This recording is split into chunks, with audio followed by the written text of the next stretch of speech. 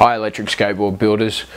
So this is a new segment that I'll be doing every week or month or whatever sort of feels right, but it's Potter's Prophecies. Basically it's where I tell you what's going on in the industry. I talk about the other major mainstream brands, okay? Inertian is not mainstream. I'm in a garage right now. This is, you know, I'm a small guy.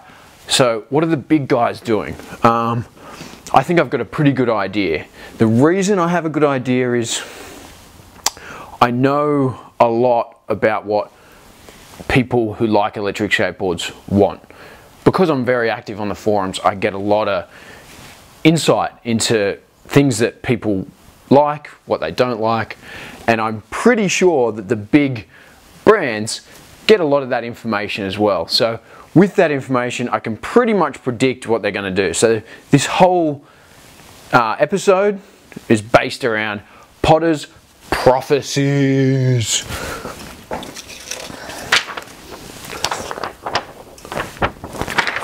Boosted boards. So what are they going to do?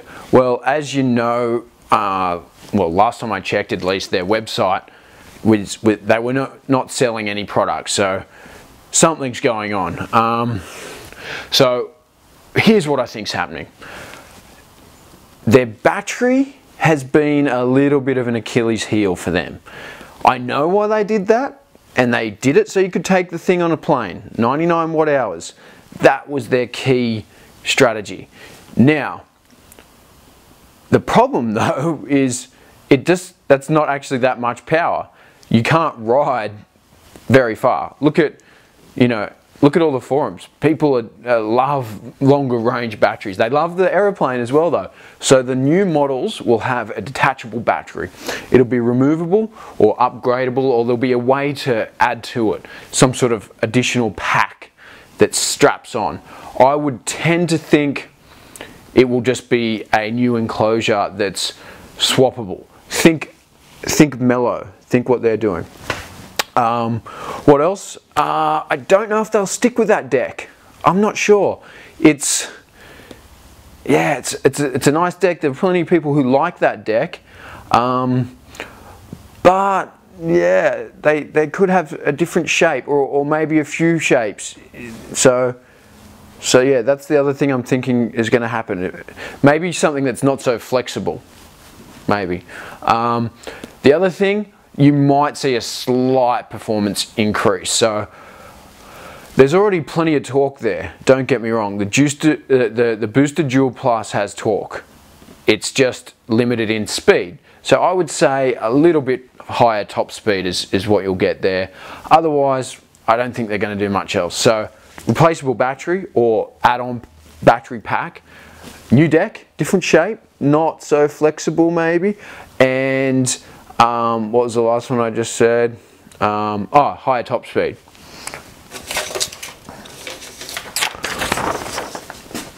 Marbella. Okay, so I don't know if you've been on Reddit lately, but if you go on the Reddit forum, hi guys on Reddit, there's blow-ups, right?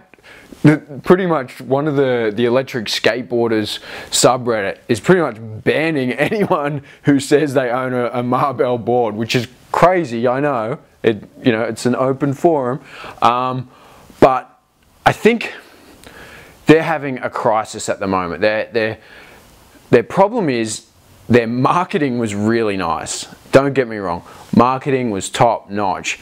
Raised a lot of money. I think, did they do more than Boosted? I can't remember now. But it was very successful. What happened after that is where I think it fell apart. Did they sell more than they think they were going to do? Did they spend the money in the wrong way? Did they get bad advice? I'm not sure what happened. But when they went to deliver their product, it wasn't really well tested, and it had a lot of problems. Now, they didn't need to do that. With that much money, they could have done a lot more testing, but I think the pressure was on. They were overdue. People were losing their shit, and it had to just get sent out. I know how that feels, man. I build them in my garage. I know what it's like. For me though, I don't have a lot of money, so I sort of have to build a few, send them out, feedback, fix it up, build a few, send it. That's like a song.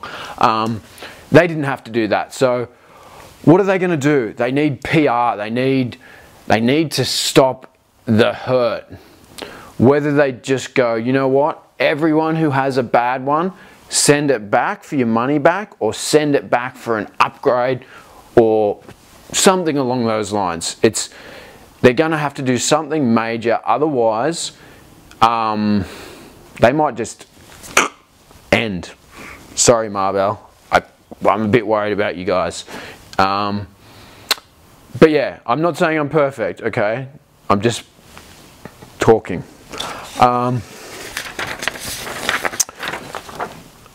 Starry.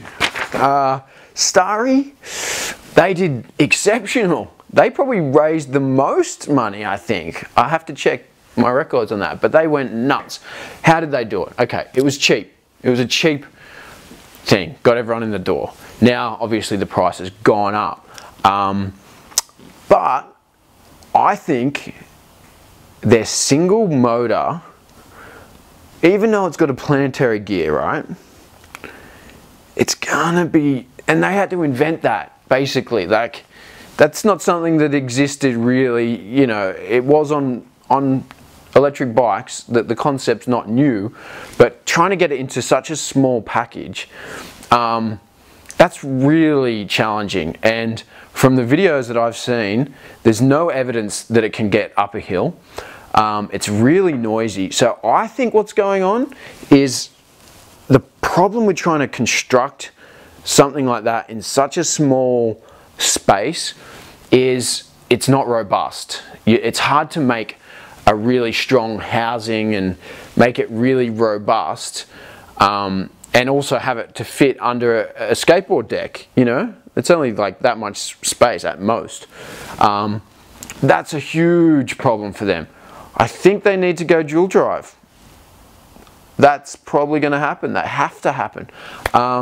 Because the other thing, I'm pretty sure they're running 6S, which means about 24 volts. Problem with that and single motors is high current draw, high heat. So I would say the reason they're behind at the moment is huge heat management issues, huge noise, and noise for the physicists, I don't know, for noise is friction, it's loss of power, it's energy dissipation. So if you hear noise, it means you haven't got an efficient drivetrain, guys. It means something isn't working properly, and that's where they're at, I'd say. So I don't know. They're going to deliver. I would say they're going to have a lot of issues like Marbella. They're going to have customer service headaches, and they may not be ready to handle that. They might not have invested in that part of the business, and there might be a language barrier. I'd say a lot of their customers are probably from Western English-speaking countries, and there is a disconnect between cultures. And this is not a race thing, it's just a customer satisfaction and expectation exercise. You know, and how do I know this? Because I have to deal with it. I know if you make the mistakes with the customers, they bite you, and they bite you hard, and you can never recover. So Starry, I would say dual drive. I would say they're probably not going to change their battery, but they should.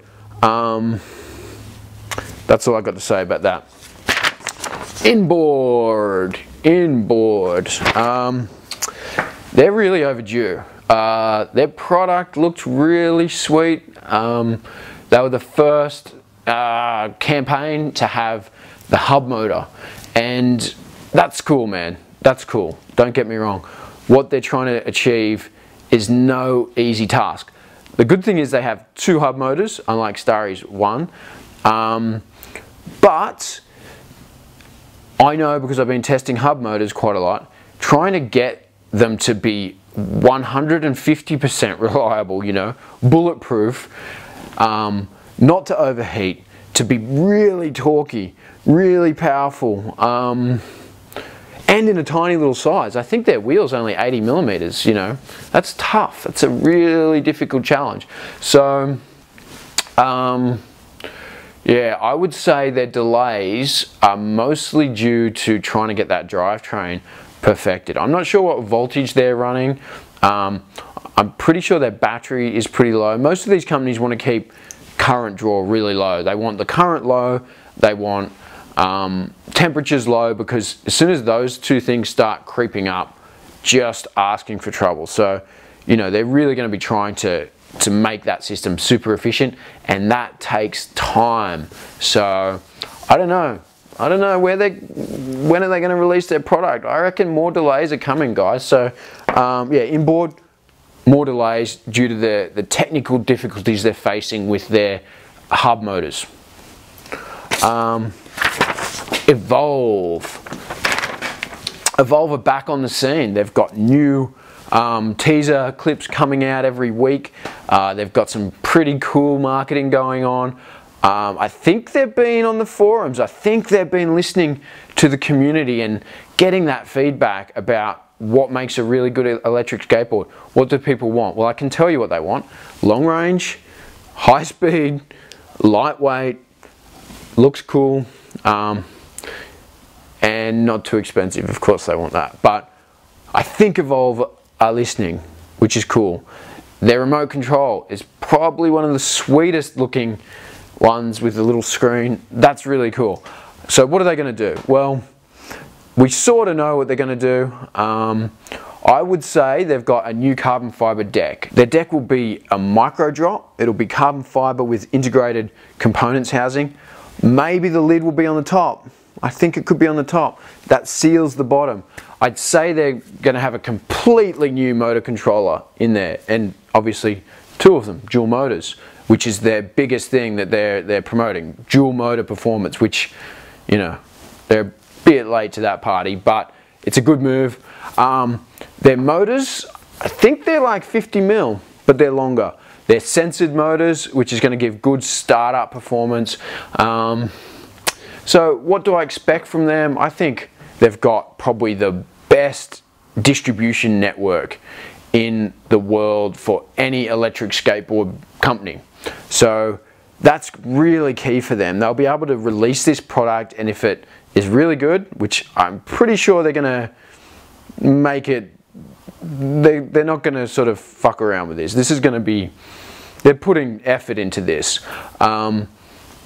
So yeah, dual motors. I would say battery in a compartment with a lid at the top. It'll be a new deck, carbon fiber drop down deck is what I'm thinking. And price wise, it's probably going to be up, you know, if we're talking American dollars, maybe like $1,500 at an absolute minimum. And yeah, it looks like they've got their own brand of wheels that will ship with it. They've got a black wheel. I'm not sure what that wheel is, but it looks like their own. Possibly, I think they've got a 7-inch pneumatic wheel. It looks like a custom-made wheel. I haven't seen that wheel anywhere else. The interesting thing that they're doing is they're saying that you can swap from anywhere from an 80 mil wheel up to a 7-inch, which is 100 and, I wrote it down, it's like 174 millimeters. To transition from that size, small to big, is really complex. There's only two ways I know you can do it. That is through the mechanical gearing reduction. So to get to the big wheel, what you'll probably have to do is change the motor pulley and the belt. And you'll have to go from, say, a 5mm pitch to a 3mm pitch belt to get a greater number of teeth and more reduction. Now that's tricky. That's really tricky. To achieve that, they're going to have at least 15mm wide belt, which I think their last system had that anyway. So it's not new for them, but that is tricky. In fact, the more I think about it, they'll probably use 3mm pitch belts through the whole range, I would say. I don't know, their video probably can prove this. I'll have to check that back. It showed their new wheel pulley, and from memory I think it was 5mm, but that's not going to work on the big wheel. The only other way they can do it, in my opinion, is controlling the voltage, some sort of voltage regulator or RPM control, because as you probably know, if you keep putting a larger diameter wheel on it, the top speed just keeps increasing. Now, there's a point where that isn't such a good thing. I mean, you only need to go a certain speed. Their last deck, I'm not sure exactly how fast it went, but it wasn't the fastest electric skateboard you can get. So they're definitely going to have higher top speeds, but going from 80 to 174 millimeters without controlling the RPM, that could end up being a 100 km/h board. So they're going to have to reduce the gearing more. So you'll have to swap the belt and the pulley on the motor, or they've got some fancy electricity in there where they're minimizing the RPM. On their remote there's a button, you can press that, and it's like a selector. You can select the wheel size and the speed and a few things. So I think voltage regulation or RPM limiting, and perhaps pulley and belt needing to be changed for that bigger wheel. What else? Well, I think they're going to definitely go faster. You know, it's definitely going to be faster. Is their battery going to get any bigger? Their battery was pretty big. I don't think it'll get bigger. So yeah, that's where Evolve's at. I think they've realized that the DIY crew, you, we're sort of getting a bit of momentum. You know, we're starting to build really excellent electric skateboards just with stuff in our garage. So all these companies, I personally think, are under a little bit of pressure. They need to bring out faster skateboards, better range, and perhaps make them a little bit more customizable, because that's what you guys are going to be wanting. And you know, I think that where this goes is choosing whatever deck you want. You know, that whoever nails that is a winner. That's why I've been, I don't know if you can see it in the background, that's why I've been developing this system. You know, I'm trying to make a universal system, so you can take any deck you like. Actually, this deck, I reckon, this is a good example of what the the new Evolve deck, carbon fiber deck with a drop down. That's my prediction anyway. I was actually in the process of designing a carbon fiber one as well, but I scrapped that project because I realized carbon fiber is just very, very expensive to make, and it's really cool. I like it. It's super light, it's super strong, it looks awesome, but it's just, yeah, once you buy that mold, once you pay for that mold, you're locked into that shape. It's not cost effective to change it, and I personally believe, as a skateboarder for the last 25 years or whatever it's been, you want a new deck, you want that shape. You know, the shape of the deck is a style thing, and it changes, and it's an artistic thing. You know, people have these unique shapes, and it's an expression. So whoever can offer something that allows people to use whatever deck they want, winner. Okay guys, that's Potter's Prophecies. Thank you for tuning in. I hope you like what I'm wearing today. I'm just about to head out for dinner with my lovely wife. It's her birthday tomorrow. It's Mother's Day as well. So thanks for watching. See you later.